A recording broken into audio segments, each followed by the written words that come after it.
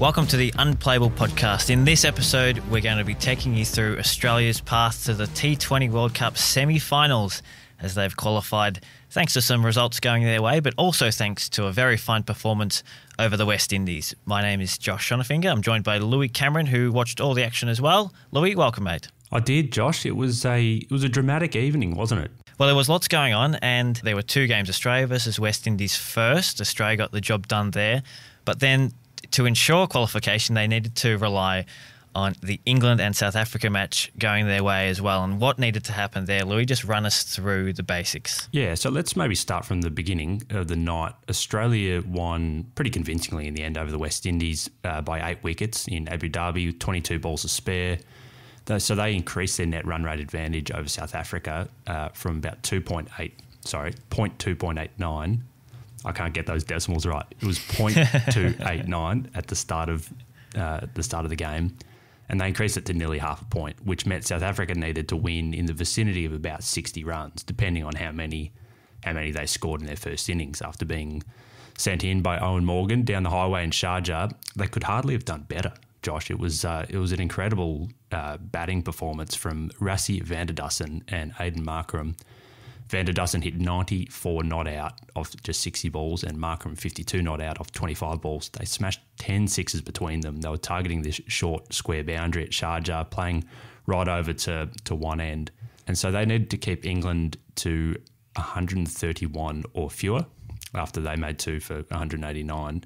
And the Aussies, I reckon, would have been on the bus back to Dubai watching pretty closely, right? Because their fate in the tournament hung on the result of this game.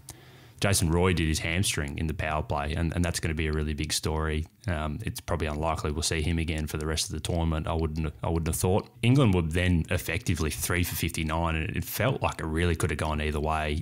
Thankfully for Australia and unluckily for South Africa, England did enough. Liam Livingstone plonked a couple over the fence. Milan held steady, and Kagiso Rabada was very expensive, although he did reclaim himself later on.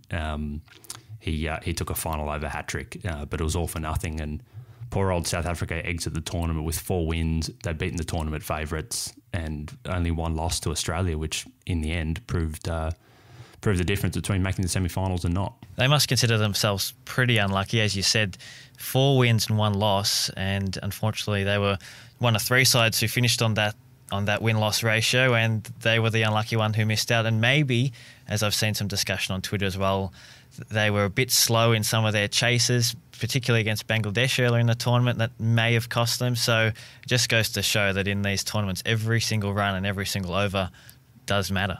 It does, 100%. And yeah, I mean, it's the kind of thing that teams don't start thinking about the net run rate until, it looks like they're up against it. But gee, South Africa, they've just got a record in major events. It normally goes a different way where it's ultimately their fault, the fact that they bow out of these tournaments. But there's really, I mean, apart from what you've said there about maybe reeling in a run chase a little bit quicker, there's not a whole heap more you felt they could have done. No, certainly not. In that match that Australia won over South Africa in their opening match of the tournament, Josh Hazlewood was instrumental. He took a number of key wickets, and he was also very good last night against the West Indies, taking 4 for 39, even though there was 20 runs off his first over. But look, even though he was sort of out of the T20 frame for the last, let's say, 12 months ago, he's certainly rocketed back into that, and he's now a key bowler for Australia, isn't he? It was a really interesting performance by him and a really brave decision, I thought, by Aaron Finch to throw him the ball for a second over in the power play after he had got whacked for 19 or 20 off his first over. He got the wickets of Nicholas Pooran and Roston Chase with an absolute peach of a delivery that kind of just swung away a little bit, almost hovered in the air and then nipped back off the pitch and hit his off stump. Poor old Roston Chase was on his way for a globe after just 2 balls. And of course, if you haven't seen that wicket of Roston Chase yet, do jump onto cricket.com.au and check it out, because certainly one of the balls of the tournament for me. Yeah, for me too, I think. And Josh Hazel would be watching that one back for years to come. I would have thought. So it was a pretty solid bowling effort from Australia. They did concede 58 from their last 5 overs, which you thought could be costly at the time, but ultimately it wasn't. Adam Zampa, superb, 1 for 20, only went at 5 and over. And the big question mark over Australia all tournament has been, their 5th bowler and whether they want to play a fifth specialist bowler, and B, if they don't, how will they get the overs out of Maxwell, Marsh and Stoinis? As it turned out, Maxwell and Marsh just went for 22 from their combined 4 overs, and Marsh had a fantastic game, and it's a good sign for the Aussies going into a semi-final and a final where you'd think they probably wouldn't want to tempt fate by changing the balance of this team, especially after Marsh's innings. Yeah, I agree, and it was the first time we'd seen Marsh with the ball this tournament, and he, from his 3 overs, just none for 16, and he may have bowled at a more preferable time, but he did have to bowling, these are some destructive hitters, so he gave nothing away, and really positive signs for the balance of this Australian 11. Yeah, you might say it's a preferable time, and they're probably going to use him, more of those early middle over role as opposed to Stoinis, who I think they can use as a death bowler from time to time. It was interesting, Marsh during the series in the West Indies, the 5-match T20 series earlier this year, the Windies really targeted him, and no matter where he bowled, because of their depth of their batting, they were pretty confident in going after him, and he probably actually took a few wickets just because of that, because they were going so hard at him. But maybe they respected him a little more this time. None for 16 off 3 overs. But I think the West Indies are never out of the game just because of the depth of their batting, and they've got power hitters all the way through. It was interesting, Pollard said after the game they might actually have to review the balance of that side. Here's what he had to say to the host broadcaster. I just believe that obviously we have to look at the way we play T20 cricket. Again, obviously our team was set up for power hitters to do a lot of the damage, but we weren't able to do that. What we have seen, especially in these conditions, is that one guy in that top 4 try to bat as long as possible, and when you get in, you try to stay in for as long as possible, because it's hard for guys to come in and try to hit. So that is one of the things that going forward we need to do better. So Pollard himself, he hit 44 off 31 balls to, I guess, revive the West Indian innings and help take 58 off the last 5 overs, as I mentioned, and it gave Australia a tricky chase. Yes, it did, and as you said, that depth that they've got in their order is pretty impressive, especially when you consider Jason Holder, who has a Test double century to his name, is batting at number 9 in the order and has barely had a hit this tournament. 100%. And yeah, maybe as Pollard said, it's something they need to look at and kind of get their top order to take a bit more responsibility for how these games unfold. So Australia needed 158 to take the win, and they needed to do it, in good time to make sure that their net run rate, stayed in a good little space. And even though they lost Aaron Finch early to Akil Hussain, who was bowling really well with these really difficult to face, in-swinging, off-break sort of things. Filthy arm balls, I think, is the technical term, Josh. Filthy arm balls they were. Yeah, we can go with that. He did get Aaron Finch, but after that, David Warner and Mitchell Marsh put on a century stand, and Australia got home pretty comfortably in the end. David Warner, 89 not out. That was his highest score in T20 World Cups, and he's played 28 matches in this format, which is hard to believe. But he was excellent, 4 sixes and 9 fours. It was like the Warner of old, wasn't it? It was. It was his highest T20 score, domestic or international, since that series against Sri Lanka 2 years ago when he absolutely blitzed them. So he looks to be hitting top form. He has bristled at suggestions all tournament that he's been out of form.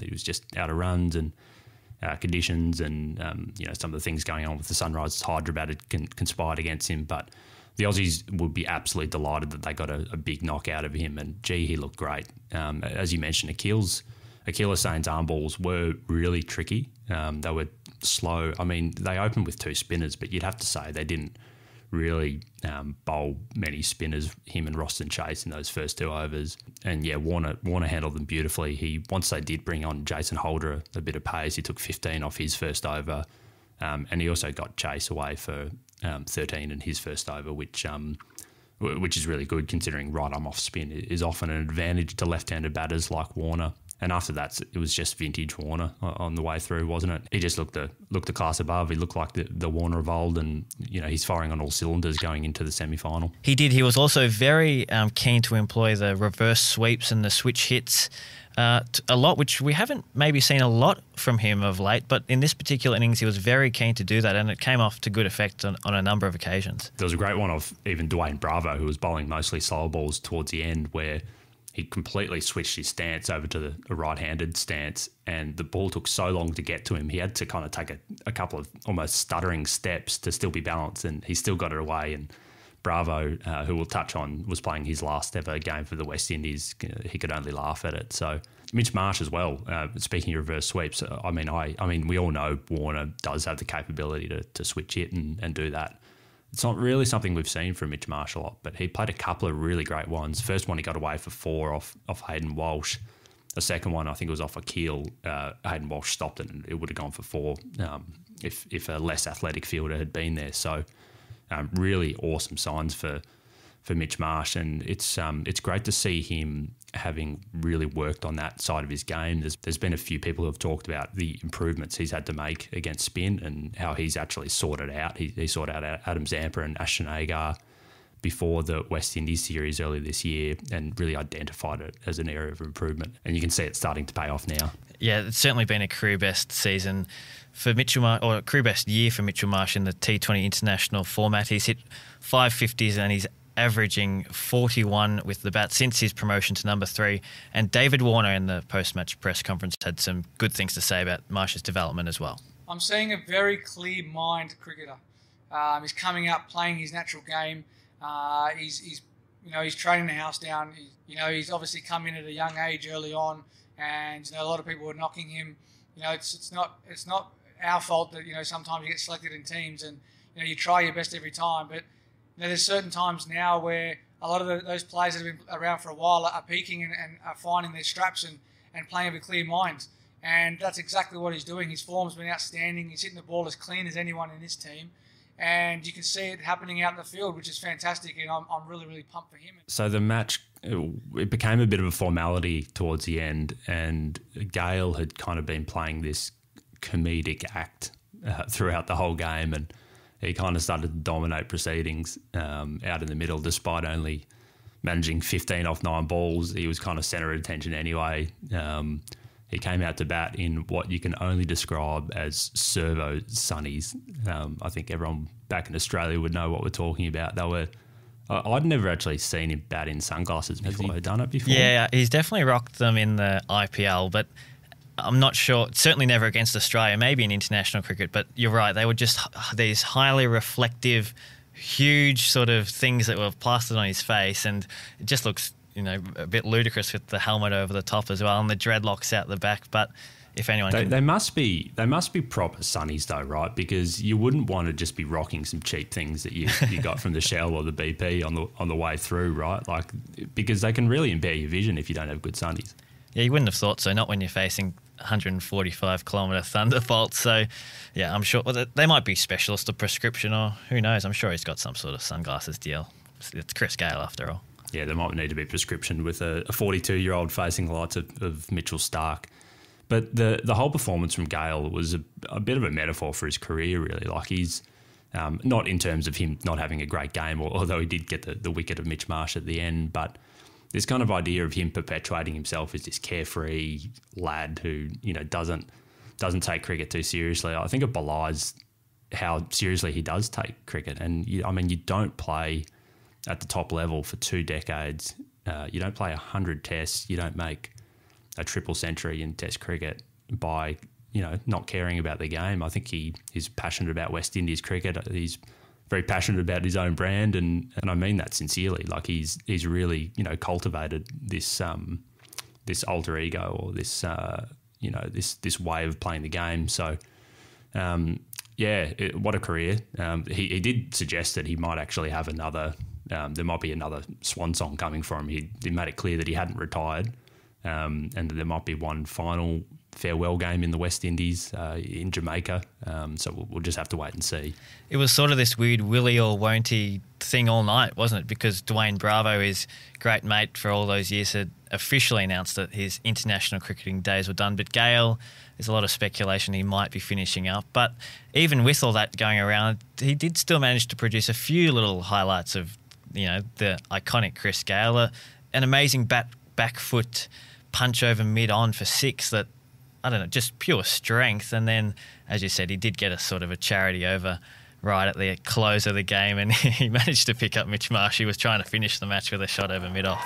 And out, smashed it straight to mid-off. Gale has a wicket.